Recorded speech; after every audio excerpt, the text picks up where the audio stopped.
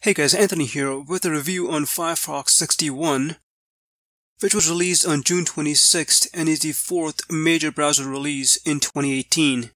There were a few performance and security enhancements, as well as a couple of changes to the user interface. First of all, there have been improvements in Quantum CSS, which is the CSS engine of Firefox Quantum. This will result in faster page rendering.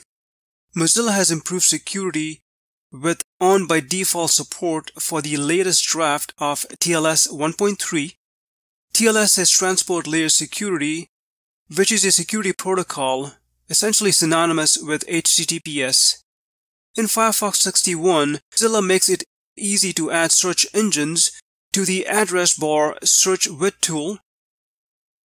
Essentially, when you visit a web page that provides an OpenSearch plugin, you will see an option in the Page Action menu to add the search engine to your list. You will find a new Home section under Preferences to customize the home page and the new tab page. For example, you can control the default URLs for the home page and the new tab page.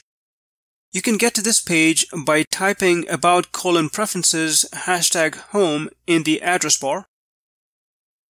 Alternatively, you can click the gear icon on a new tab page. So these were pretty much some of the notable changes in Firefox 61. You can check the list of detailed changes in the release notes. You'll find a link in the description section. In terms of the BrowserMark benchmark test results, the overall performance of Firefox dropped a little bit compared to Firefox 60, and Google Chrome 67 performed better overall. Well, that's it for now. Until next time, thanks for watching.